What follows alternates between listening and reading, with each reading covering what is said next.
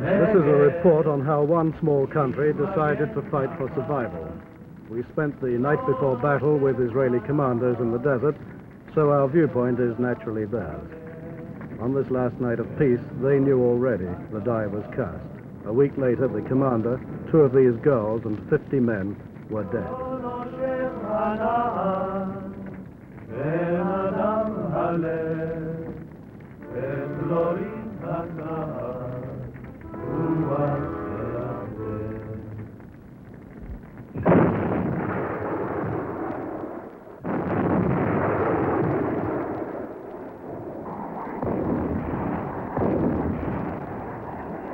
Israel struck aside the guns pointing at Israel's head. The guns were Russian and held by Arabs. The biggest tank battle in history destroyed hundreds of new Russian tanks. But to achieve such a fantastic victory, Israel had first to destroy her enemy's growing armada of powerful jets. Israel's fate depended on outworn equipment. Their obsolescent jets had to destroy Arab air power based on superior Russian-built aircraft. The newest of Russian fighters was shot down by an air force much smaller and technically inferior. These are the first pictures of the new supersonic Russian MiG-21s shot down in actual combat.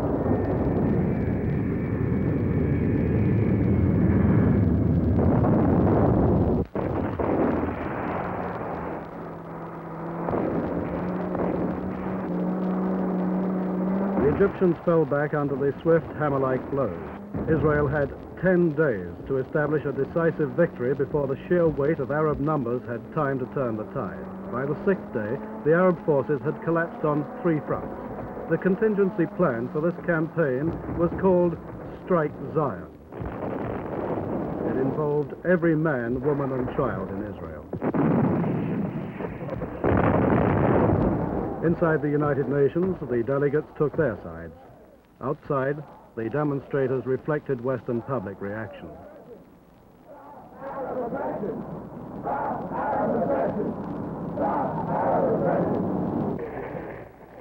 In Ottawa, the protests were aimed more at the Russians, who were blamed for filling Arab minds with fear of Israel.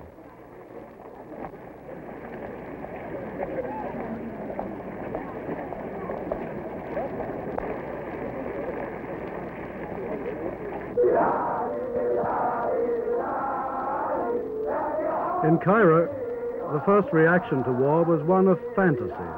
Ron Chester reported to CBC that Egyptians were sure they had already defeated Israel. War with Israel. Perhaps 300 stood near the Cairo radio building, and then with startling suddenness, they erupted into a wild demonstration of joy. 23 Israeli planes, someone yelled. 23 planes shot down. True or not, it was enough to trigger a tremendous surge of emotion up and down the street. Then another cue from the announcer, 24 planes, and another demonstration. Someone said, no, not 24, 42 planes, 42 planes. And just before we came on the air, it was 44 Israeli planes down, with 2 Egyptian planes reported shot down. But the announcer said the pilots were safe. But in fact, here in Cairo, no one seems to know anything for sure. Ron Chester, CBC News, Cairo. In Moscow, the party rabble-rousers tried to whip up feeling against Israel.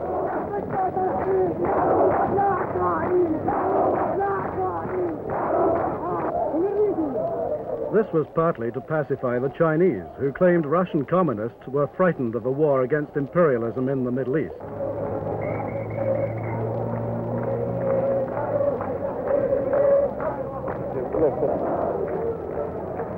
The Chinese communists called for a revolutionary war of liberation, like the one in Vietnam.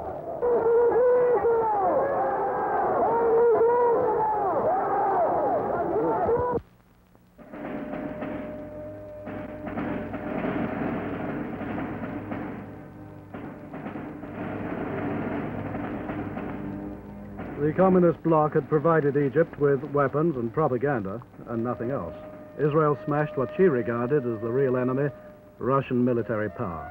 Russian propaganda misled the Arabs, and Russian tanks and jets gave the Arabs a false sense of military confidence. When it came to the crunch, the Russians were willing to fight on the diplomatic front only. Before June 5, the balance of arms made Israel look like a David against the Russian-backed Goliath. 14 Arab states had 631,000 men under arms and more and better tanks and jets.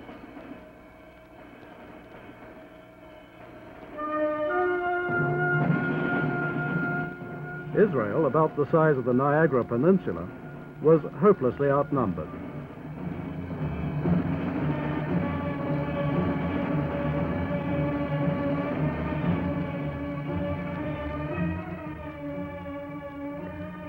For 11 years, Egypt had been building her strength with Russian arms. Syria, too, became an instrument of Russian policy. Between them, Egypt and Syria acquired Russian weapons, including 2,000 tanks, 700 military jets, worth $2.1 billion.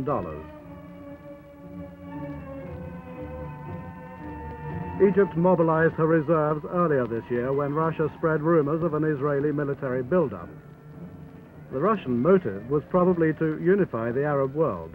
President Nasser was looked upon favorably by Moscow, and lately his popularity in the Middle East seemed to be dropping. He had always refused to recognize Israel, and he used the tiny state as a focal point for Arab grievances.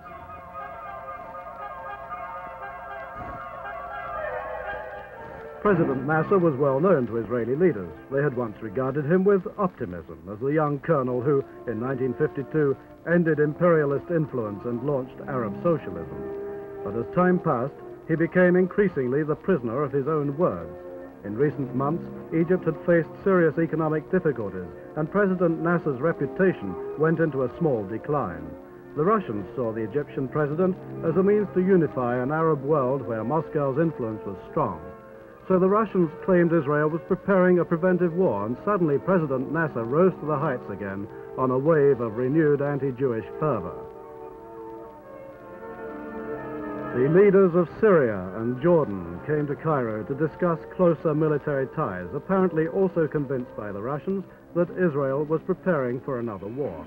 In Syria, heavily armed by the Russians, President Nasser was said to be hiding behind the United Nations as an excuse to leave Israel alone. Russian leaders came to tell Nasser of their support, and their visits were widely publicized, and propaganda against Israel reached a fever pitch. The claim was made again that Arabs were in a state of war with Israel, always had been and always would be. The attacks against the Jews bolstered Nasser's claim to lead the Arab world. Russian leaders seemed to believe none of this would lead to a real conflict. Russian arms continued to pour into Egypt in a frantic bid to counterbalance communist China, who claimed Peking was the true leader of revolution.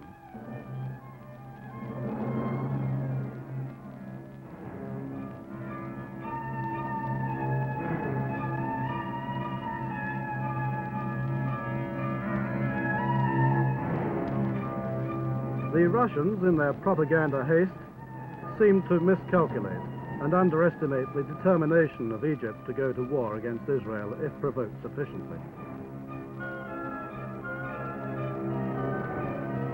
The demands to destroy Israel and to kill the Jews were watched on Egyptian television by the residents of Tel Aviv, who had no TV station of their own. Half the regular soldiers of Israel spoke Arabic and understood a natural Arab inclination to exaggerate, but now they wondered if Arab leaders really did mean it when they promised, as Nasser now did, a total war against Israel. visitors to the president's palace were told a different story. President Nasser said it was necessary to speak in extreme terms because this was the Arab way, and he was asked on the eve of war if he would attack Israel, but he turned the question round.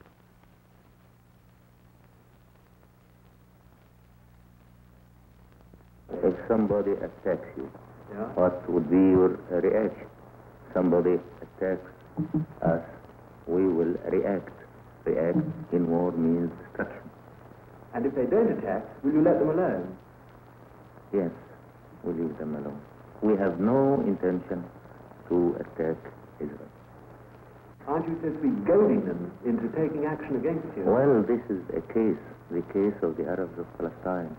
You know, here in this part of the world, the Arab country, no one accepts this idea about forgetting all the past, all the 20 years, and close our eyes and leave everything as it is. We insist about the rights of the Arabs of Palestine. Yes. What about the other great power, the Soviet Union? She has sent you a lot of messages of support, but I think there's a very strong feeling that if there were a real crisis, a military crisis, she wouldn't help you. You know, we really thank the Soviet Union because of their support to us, and because they realized the rights of the Arabs, the rights of the Palestinians, the case of the Arabs. They are not committed with the Jewish voices for elections. And it was not at all our object to have confrontation between the Soviet Union and the United States. We want peace in the world. We don't want war. Whatever Nasser said to Western visitors, he now moved 7 divisions of troops and tanks into the Sinai, where they pressed hard on Israel's borders. Arabs shelled the borders whenever they felt like it. Israel had little defense, and in Syria, the Arab gunners stuffed an entire mountain with guns like quills in a porcupine.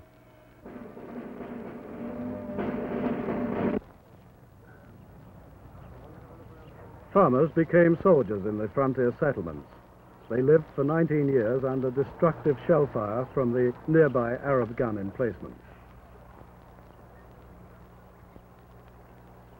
Since 1951, we suffered a lot from the security position here, and I would say that about a couple of hundred people were injured or killed through the sabotage and terrorism of the Syrian soldiers or other people that came from Syria. April the 7th, we got very heavy shelling. They have very heavy artillery in a distance of about 15, 17 miles.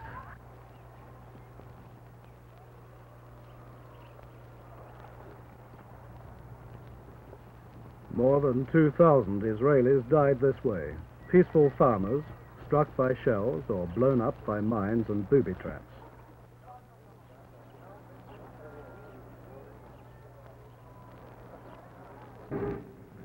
This shellfire took on a new significance when Egypt demanded the United Nations withdrawal from Gaza 6 weeks ago.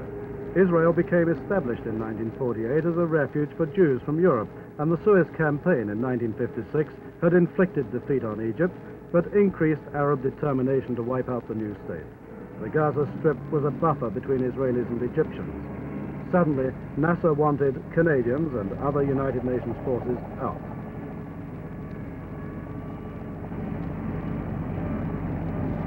There was nothing to stop the build-up of 1,000 Egyptian tanks in the Sinai along Israel's border and south of Gaza.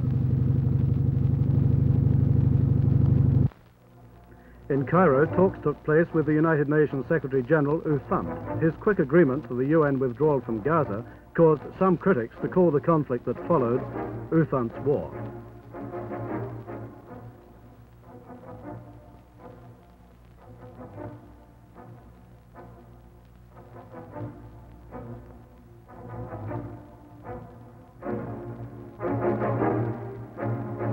President Nasser seemed beyond further discussion. He appeared on television talking with Egyptian pilots, the so-called volunteers of death, who were earmarked to fly against Israel.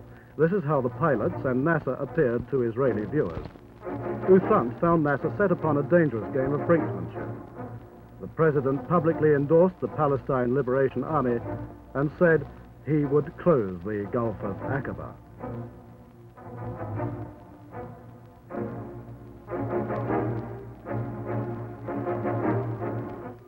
Israel's trade with Asia and Africa depended on free passage of her ships from Eilat through the Gulf. By moving forces into the Sinai and then applying pressure at Sharm el-Sheikh on the Strait of Tiran, Nasser could strangle new Israeli industries. Eilat was the Israeli port which suffered from the blockade as much as if the harbor had been bombed by Egyptian planes. For years, Israelis patiently built up Eilat, where once there was nothing but burning desert.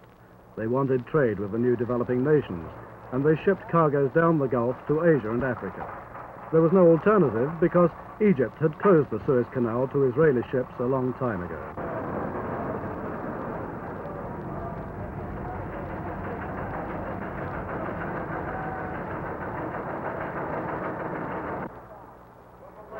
Into Eilat came the vital oil supplies from Iran, and by blockading the Gulf, Egypt threatened to ruin Israel's economy and at the same time starve her of fuel. Eilat's oil refineries had been a symbol of the Israelis' achievement in filling the desolate emptiness with new industries. The crisis confronted Parliament with the harsh decision to launch a preemptive strike to get in the first blow. A coalition government was quickly formed. Old political enemies sat together, and the more militant men at last found an audience for their warnings, men like General Dayan, who believed Israel to be faced with extinction. The Prime Minister, Levi Eshkol, was a man of peace. Eshkol came to Israel as a farmer's boy from Russia. He was strongly opposed to General Dayan and the theory of a preventive war. Now he too arrived at the conclusion war was unavoidable. On May 14th, the Egyptian dictator began a massive build-up of troops in Hama, which grew from day to day until by early June, an offensive array of some 100,000 troops and 1,000 tanks and other equipment was lined up on Israel's southern and southwestern border. On May 17th, he ordered the immediate evacuation of the UN emergency force. On May 23, Nasser set up a battery of short guns at the entrance to the Gulf of Aqaba and announced that henceforth this international waterway would be closed to Israel-bound shipping. On May 30th, Nasser and King Hussein of Jordan signed an aggressive military pact. A few days later, joined by Iraq, whose avowed aim was the tightening of the noose around Israel's neck. Now at last the citizen generals took charge. General Abraham Yoffa was in peacetime a nature conservationist. He visited his reserve units, now assembling in the desert. A week earlier, General Yoffa was lecturing in Jerusalem on the protection of wildlife. Now he sought the protection of Israel itself. With the quiet composure of a practiced drill team, Israel's citizen army mobilized to the broadcast of code signs. The generals knew they lacked sufficient arms to risk a long war. A decisive victory had to be won against Egypt within a few days, before their 300 jets ran out of fuel and spare parts, and before their 1,000 tanks ran out of supplies. Each general commanded a force he would personally lead against the enemy. Each force was self-sustaining, and the reservists wore a variety of eccentric uniforms. Their vehicles were private cars, ice cream wagons, bakers' trucks. When their food, water, and weapons gave out, more would have to be captured from the enemy. Behind the generals stood old underground fighters like the new minister without portfolio, Menachem Begin. He took the strong view Israel must strike down the tormenting Arabs, whatever the cost, because the alternative was to suffer another organized massacre of the Jews. We are surrounded by enemies who proclaim openly before the whole world. They want to destroy our country and our people. And therefore the problem is of how to defend ourselves and how to avoid this horrible design, most horrible since the smoke of the chimneys of Auschwitz disappeared in Europe. General Dayan, pulled out of retirement to become defense minister, was the hero of the 1956 campaign. He was a farmer, an archaeologist, but he was also the architect of the strategy soon to be tested. He'd lost all confidence in international willingness to protect Israel. General, is it correct to assume from your replies that you personally have lost confidence in diplomacy or the United Nations to lift the threat from the Arab world? No, well, what's correct? Well, I would be glad and surprised if they do that. But I do not hope or really expect or even want other peoples to fight and get killed for us. That's very clear. Now, if anything can be achieved through diplomatic ways, that's by far better, by far, far better. Now, what really happened during the last weeks was that it collapsed. All the arrangements that were made 10 or 11 years back were collapsed. Now, whether one can get out of that very hopeful, I doubt very much. So, of course, like everybody, what we see now, we watch now the collapse of international arrangements.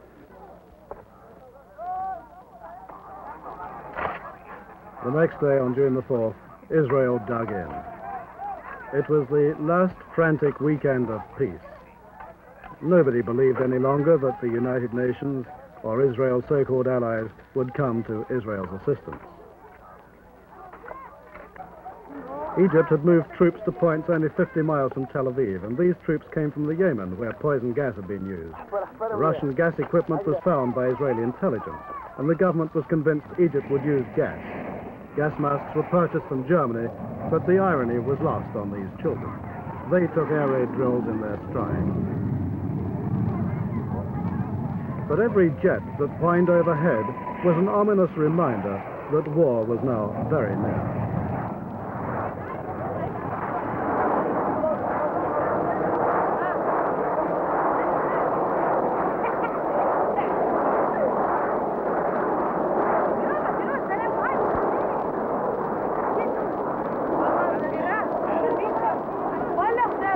And I tell you the truth, I wanted very much to go now also to the front, but they didn't take me because they said I'm a teacher and my job is to be with the children here. Because we have to show them, one and for all, that this country belongs to us and to nobody else. I think here the girls are very, very near to all this life, to the army, to the war. We are very looking forward, we are very close to it. When I was in Buchenwald, a prison, I haven't a family, I haven't a country, I can fight for nothing. And now I have family, I have a country, I have for what to fight. How long have you been preparing for a war against the Arabs? We trained all the time. We trained and we are prepared always for a defense war and for a tactical war.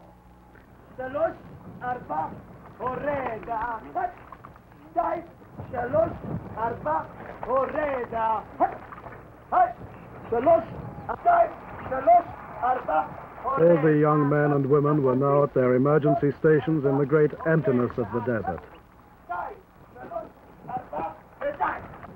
Never can a nation have been so reluctant to shatter the peace of the night.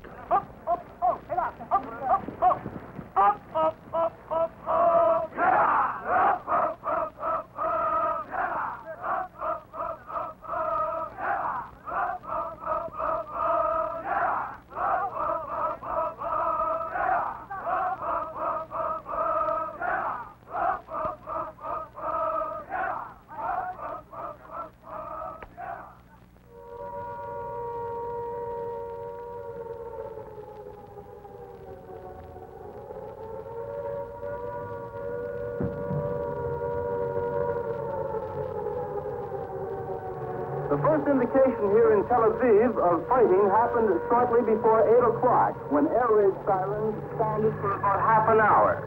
At about the same time, a military spokesman announced that at that moment, the enemy was being engaged in the air. He did not say where, but it was not over Tel Aviv. But no one wanted to come with me to the shelter. And I said to them, it's better to sit a little while for nothing and to go up again. After we have been down, they told us it's a real thing to have. Every man of army age was not at home. You could see only children, aged people and women. And I only can express my admiration to their behavior, quietness, lack of any sign of panic. And you will laugh maybe, but the cinemas were open and full with people. Everyone, we haven't relied solely on our Air Force and our boys, and they really did a good job, I think. Israel's small force of jets struck first at every Arab base where the superior Russian MiG-21s and the SAM ground-to-air missiles were based. The Israelis swept out to sea and came in low under the Arab radar, equipped with new and highly secret bombs. The Chief of Staff of the Israeli Armed Forces tonight called the success of the Israeli Air Force in today's action an achievement without precedent. Major General Rabin claimed that the Israeli Air Force today struck what he termed a devastating blow at the air forces of Egypt, Jordan, and Syria. Israel is claiming that 374 enemy aircraft were destroyed in today's action, all but 20 of them in attacks on enemy airfields while the aircraft were still on the ground. Of this total, 286 of the losses were incurred against the Egyptian Air Force. The Israeli Air Force claims to have lost only 19 aircraft. According to published reports of military airstrikes in the Arab world, the 6 countries that surround Israel possess a total of more than 900 aircraft. This would mean that if the claims made by the Israeli Air Force are correct, in one day of fighting, more than 40% of the enemy's air power has been destroyed. The Israeli Air Force operated in greatest secrecy. First strikes were aimed at destroying the fighters and putting Arab bases out of action with new bombs designed by the Israelis to drop vertically like darts. Time bombs were later planted on Arab runways to prevent the repair of damage. Thus Israel secured the essential ingredient for victory, total control of the Middle East skies. They said it was napalm, and it looked like napalm, and some of the worst cases appeared to be beyond pain. A conducted tour of Helmia Military Hospital, one of several such institutions on the fringe of the city, revealed 2 wards jam-packed with burn cases, all of them, it was said, the result of being hit by the flaming jelly. In each ward, approximately 60 patients. They're cot, 3 abreast, and perhaps 15 inches apart at best. There appeared to be a shortage of nurses, and most of those on duty hovered about the 10 or 12 severely burned soldiers in each of the wards. Some of the medical equipment boasted U.S. markings. Another victim was the United States naval vessel Liberty. She was mistaken for an Egyptian vessel, and Israeli ships and planes torpedoed and strafed her. The casualties were high, 34 American dead and 75 wounded. There were arguments later about how the error happened, and the best explanation seemed to be the urge felt by all Israeli forces to win a quick victory. There was little time to check targets. Pilots were flying 7 and 8 missions a day. The Liberty was just 12 miles from the Sinai Peninsula, where the speed and ferocity of the Israeli land operations caught everyone by surprise.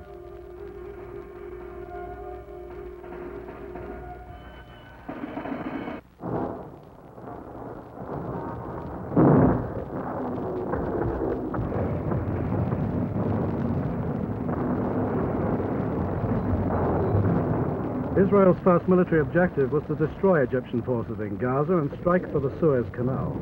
The fight for Gaza followed immediately upon the airstrikes. The buffer zone was one of 3 vital gateways to the Suez Canal. Here, Egypt had placed her best armor units immediately after the withdrawal of United Nations peacekeeping forces. These Egyptian regulars were supported by the Palestine Liberation Army, whose leaders were trained in Peking. The strip, only 25 miles in length, was heavily fortified with landmines, barbed wire, and anti-tank guns. For months, the Israeli settlements nearby had been harassed by snipers, and the entire strip was regarded as a festering and highly dangerous sore. Egyptian divisions here were earmarked by President Nasser for the attack on Tel Aviv, only 1 hour's drive away. 15,000 Israeli troops attacked Gaza from in front and from behind. The tank commander, General Tal, led a column that fell upon the Egyptian rear. He had to destroy the enemy in Gaza within the first day in order to race to the canal, turn south, and trap the big Egyptian concentration of tanks in the central Sinai. The key to Israeli army tactics was improvisation and a readiness to fight by unconventional means whenever possible.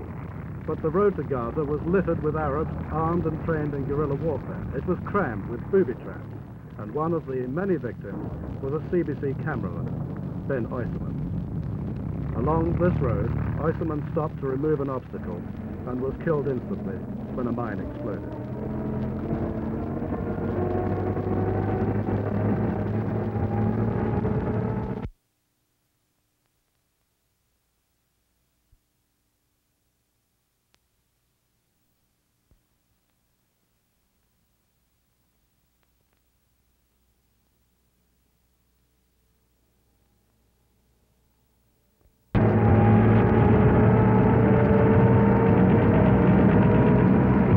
Casualties were heavy on both sides because of the murderous nature of the fighting. Army manuals were thrown away as battalion commanders sent infantry into the streets to fight hand-to-hand with armed civilians.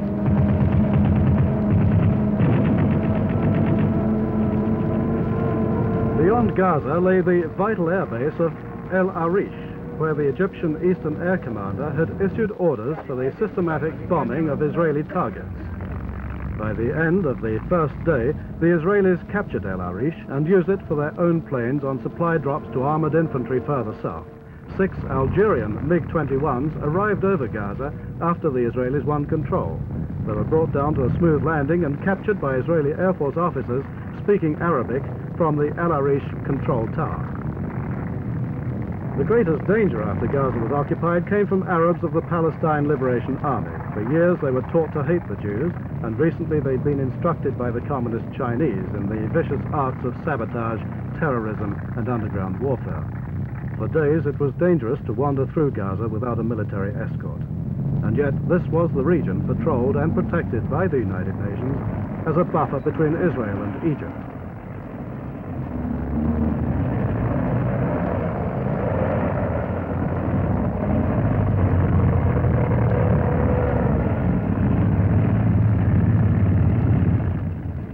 The Star of David flew above Gaza before nightfall on that very first day.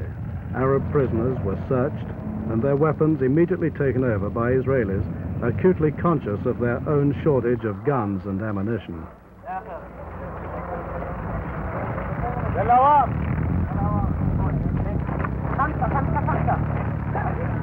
The prisoners complained the Israelis did not fight according to the textbook. An Israeli commander replied that of course textbooks were very useful for sanitary purposes. In fact, the fight for Gaza was a struggle between Israelis dedicated to the unconventional and the unexpected, and Arab commanders who fought in conventional ways and in accordance with Russian textbooks on static defense. Arabs in civilian clothes were in some cases treated as prisoners of war because they were found carrying arms supplied by the so-called Liberation Army of Palestine.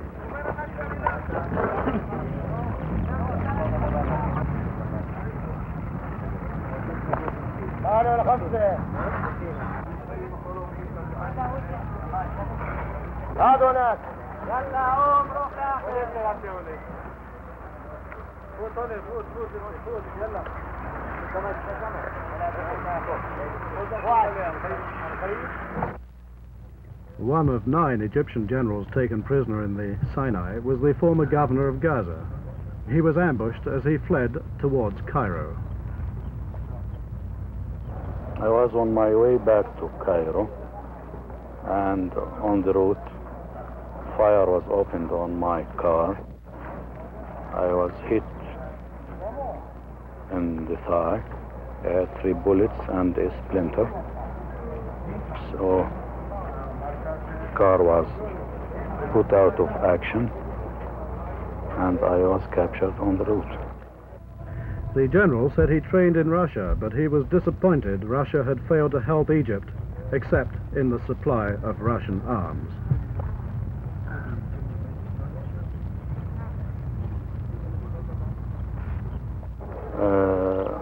Our president's decisions were supposed by all of us to be true and good decisions for the country. And we were supposed, as we were told, and according to our own planning, to go into Sinai to stop any aggression. The main action was in the Sinai. Here Nasser assembled his best troops and biggest tanks. Here on the Mitla Pass took place a clash of arms on a scale never before witnessed in such a small arena. Only one man in each Israeli tank crew was a regular soldier. The rest were reservists who drove out by car and bus. Their orders were to keep attacking, never stop, drive through the main routes across the Sinai and destroy as much Egyptian armor as they could, and to prevent an Egyptian retreat back upon the Suez Canal. Here Israel pitted her World War II armor against the very latest of the ponderous Russian Stalin tanks. Supporting the Israelis, however, were their own strike pilots, flying as many as 10 missions a day now, and depending often on nothing more than 30mm cannon, because the jets had already exhausted their main bomb supplies. They were supported by mobile howitzers. The Sinai offensive drew heavily on Israeli reserves of ingenuity and imagination. The Egyptians had sunk many of their tanks into the desert, turning them into immobile gun emplacements. They formed a kind of Maginot Line which Israel had to smash. So surprise and speed were the essentials, and these Israeli armor columns shot through Egyptian lines and attacked from behind. Attacked, said an Egyptian tank commander, from the wrong direction. Each Israeli column was capable of ranging across the desert like a small navy, living off its own fat. The infantry were trained to run for miles across the desert without stopping. Each soldier was trained to do another man's job. Many took over captured Arab tanks and half-tracks, using these Russian weapons to back up their own armor.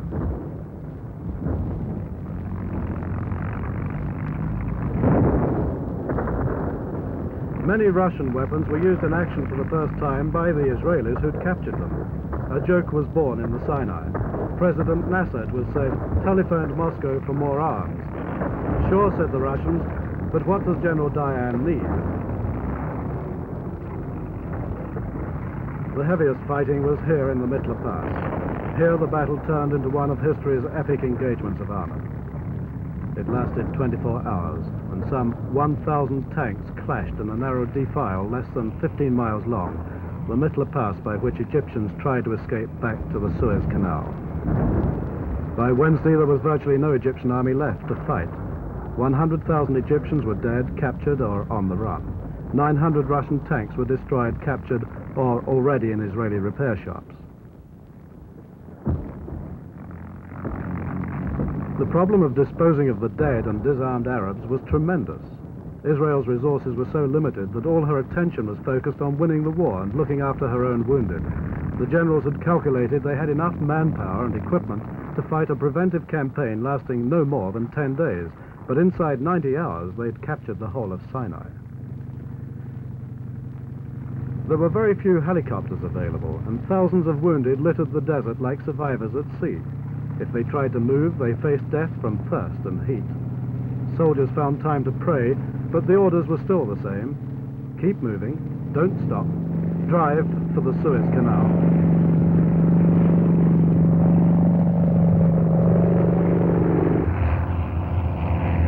Israel was determined to secure her borders east of Suez, and her troops meant to capture all the territory they could before the United Nations recovered its wits and ordered a ceasefire. The canal was a military symbol of success.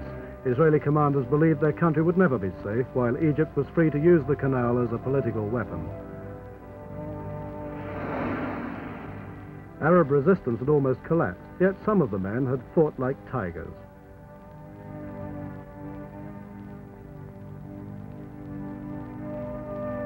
One Egyptian tank made it through the desert and then was hit and landed with one tread in the water at Suez. Egyptian troops were forced to throw away helmets and boots as they made the long, terrible trek home. They had been defeated in the biblical wilderness of Zin, and it was here Moses was said to have led his people out of Egypt long ago. Occupied with the fighting on other fronts, Israeli army commanders tried to drop the defeated Arabs supplies of water, but it was still the middle of the Six-Day War, and Israel had neither time nor provisions to help the smashed armies in the Sinai. Israel had achieved a feat of arms in this terrible wilderness under the blazing sun. Perhaps the full story will never be known. Parts of it were told later by Egyptian prisoners who were taken to the Suez Canal and ferried across it to home. Israeli commanders were upset by reports of ill treatment. They were still fighting for their own lives, and still they had to care for thousands of Egyptians, many of them ill from exhaustion and thirst.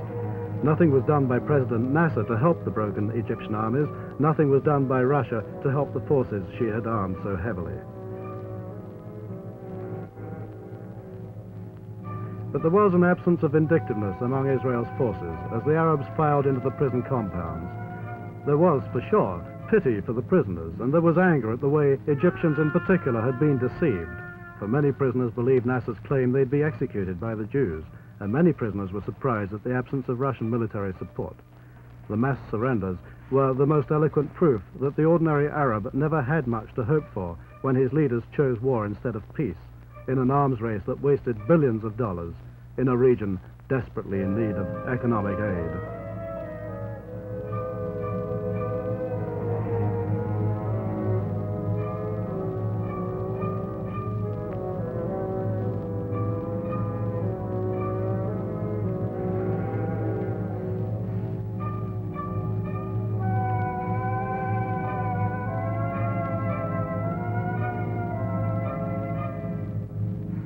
Russian weapons littered the desert for miles. An Israeli tank commander said bitterly it had been like giving an illiterate beggar a golden fountain pen to arm Egyptians with jets and rockets and tanks.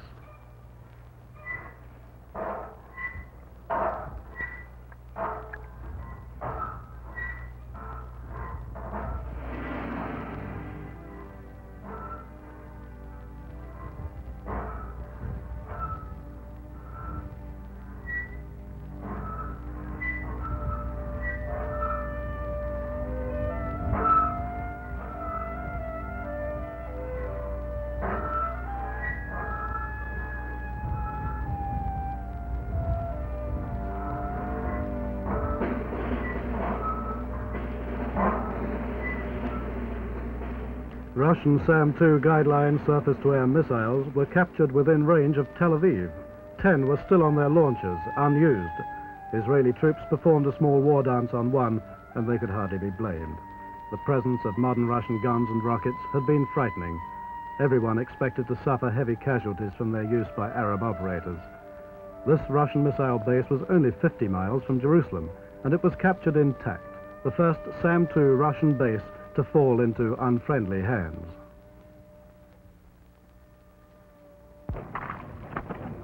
Meanwhile, the blockade of the Gulf of Aqaba was broken almost by accident. Sharm el-Sheikh was the Egyptian garrison, and Israeli patrol boats raced south from Eilat to find the Arabs had already gone.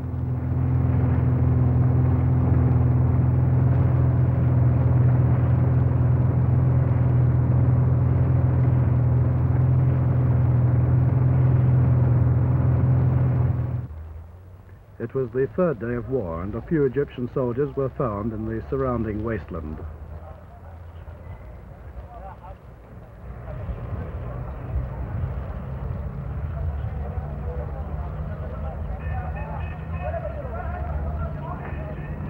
The paratroopers who expected to fight for Sharm el-Sheikh landed with ease. Ironically, the very first ship to sail into the Gulf of Aqaba was Russian and entered by courtesy of the new Israeli garrison. On the fourth day of war, the fighting against Egypt was stopped by the UN ceasefire. Now it was Syria's turn. Israeli troops mortared the Arabs' position. Then the infantry, supported by armor, crossed the border on June the 9th and climbed the Syrian heights. Their objective was the string of Syrian fortifications 3,000 feet above the plain of Galilee. Here, the Syrian guns had blasted away at Israel's border settlements for months and years on end. The normally mild-mannered Israeli Prime Minister told me later, we had to teach the Syrians a lesson they would never forget.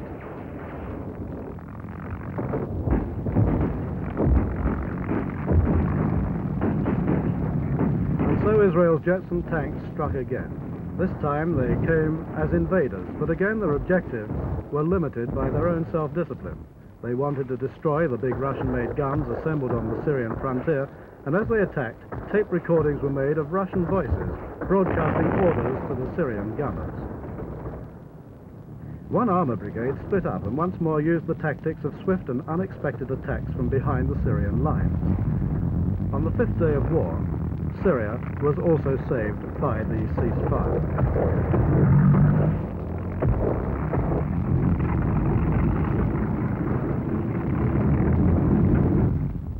When the Israeli army redrew the map of the Middle East, this barren, rocky, windy knoll is where they stopped in Syria. It's just 17 miles down that road to Damascus. It's 15 miles in that direction to the old Israeli-Syrian frontier. Once the Israelis gained a foothold on the mountain, the Syrians panicked, leaving the roads strewn with Russian equipment, trucks, jeeps, and tanks. One crew even left the key in the ignition of a tank. The Israelis drove 15 miles into Syria, past the town of Quneitra, which is now all but deserted, except for a few elderly civilians who are being closely guarded. The Israelis also took the headwaters of the Jordan River. They celebrated their victory by a wash and a drink, even as the Syrian town nearby continued to smolder. Israel paid a heavy price for its chunk of Syria, and she intends to keep it. They say nothing will entice her into letting the Syrians return to their hillside fortress, from which they can shell Israel's borders with impunity. All across Israeli-occupied territories, tens of thousands of refugees are on the move. These are the remains of the Allenby Bridge over the Jordan River, the eastern extremity of the Israeli advance into the Hashemite Kingdom of Jordan. In the last few days, between 50 and 100,000 refugees have fled across this bridge. In most cases, they've been fleeing from hunger and disease on one side of the Jordan to hunger and disease on the other. The large part of these refugees are Palestinian Arabs, people who've been homeless and stateless not just since this month's war, but since the state of Israel was carved out 19 years ago. Jordanian and Egyptian authorities did little to integrate them into national life because, for propaganda purposes, the refugees could be pointed to as evidence of the injustice of Israel's border settlement. Now, on the refugee road to the border, the most the Palestinian Arabs can look forward to is the probability of another generation on the dole. Their lot isn't likely to be changed whether Israel hangs on to the West Bank or, more likely, returns it to Jordan for other concessions. In fact, the refugees probably made a bad mistake in deserting in large numbers the UN-sponsored camps on the West Bank, where many were assured a shelter and subsistence diet. They certainly have nothing to fear from Israel's occupying troops other than the occasional roadside search for hidden arms. Yet hungry, thirsty, exhausted, they continue to flee to the Jordan in this, the hottest, driest part of the world. As one UN relief official put it, the refugees are the biggest losers of the war. David Holton, CBC News on the Jordan River. But we appealed to King Hussein and to other neighbors to stay their hand, and Israel would do likewise. However, Jordan joined in this Egyptian attack and opened a concerted shell fire on Jerusalem and on all villages along the Jordan border. We were left no choice but to fight for our land and our lives.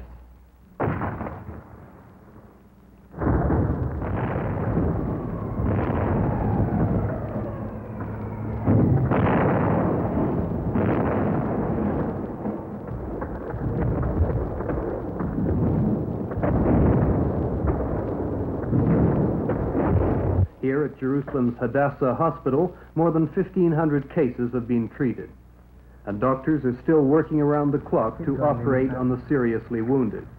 Helping out are volunteer surgeons and nurses who've flown in from all over the world. Among half a dozen Canadians here is Dr. David Deckelbaum of Montreal. It was incredible. They started bringing in hundreds of wounded by ambulance and also by helicopter. There's a helicopter landing field over there. Is the hospital being shelled at this point? The hospital was shelled earlier on Monday. Shelling started here about 11:30 Monday morning and finished after about 1 hour, 2 hours. The battle for Jerusalem was the dirtiest of the war, violent shelling followed by fierce hand-to-hand fighting through Arab streets. But Israel was bent upon taking the old city of Jerusalem, which had been denied the Jews by its former Arab occupants.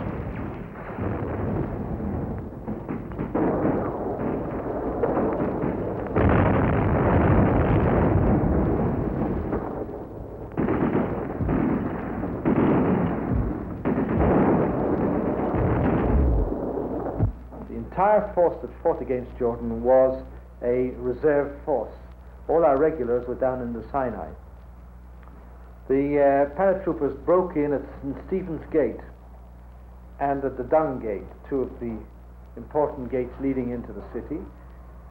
And at that point, Arab opposition broke down, and by 10:15 in the morning, on the Wednesday morning of the 7th of June, 1967, our troops were at the holiest of places for the Jewish people, the Wailing Wall.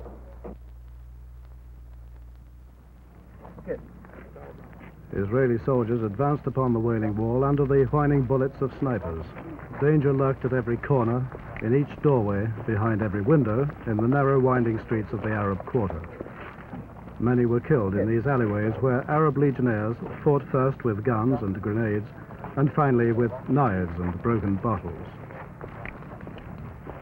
The wall was all that remained of the Second Temple of Solomon, and for centuries the Jews had bewailed its loss. It represented more than a military objective. It was the source of Jewish faith and hope. Men dropped their guns and stood to pray, some smiling quietly in the belief that justice had at last been done, some weeping and blinded by tears. General Dayan and other commanders hastened to the wall in the midst of battle. Guards watched for snipers. Dayan, a man unaccustomed to displays of religious fervor, put a scrap of paper, a prayer, into the chinks in the wall, like any other Jewish pilgrim. We who were there knew this scene would be written into legend and go down in history as a great and piquant moment in the entire human tragedy. There can be no return to the situation that existed here before June 5th. The people of Israel is not prepared to go back to the so-called armistice or the armistice regime initiated in 1949, which was not an armistice at all. Through the unilateral choice of the Arab governments, it turned out to be a continuous state of terror, infiltration, threats, and preparations for full-scale war. I am sure that if it were up to the peoples of the neighboring Arab states, they too would prefer the improvement of their agriculture, commerce, and industry, and the initiation of an era of peace and tranquility. Once we begin to look in this direction, the possibilities are almost limitless. Less than a week after the war began, pilgrims passed through Jerusalem to the wall of the Second Temple. Snipers were still at their deadly work, but the people rejoiced and showed no fear, nor any hatred for the Arabs whose leaders had promised to kill them. It seemed to an outsider as if the legend of the wandering Jew had come to its rightful conclusion. The war had been fought reluctantly, without bravado or bombast. It ended in dignity, without scenes of jubilation, in an atmosphere of prayer and thanksgiving. Many of the soldiers who fought and died had never known a time when their existence was not threatened. This time they had struck back before the massacre began, and their hearts were lifted up by the song which, by some strange gift of fate, became popular on the very eve of this terrible and strange war of survival. The song expressed the yearning felt by millions of Jews for a place, a land, a small corner of the world they could call their own. The song was called Jerusalem of Gold.